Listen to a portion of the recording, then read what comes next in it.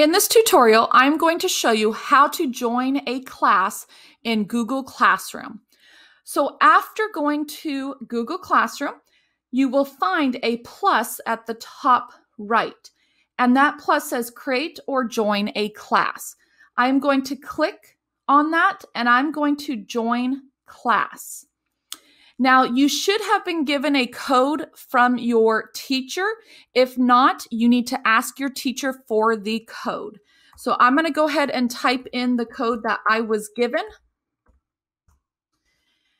And another thing I want to stress also is if you were not signed in to your Gmail account yet, you probably saw another screen before this where it asks you to sign in.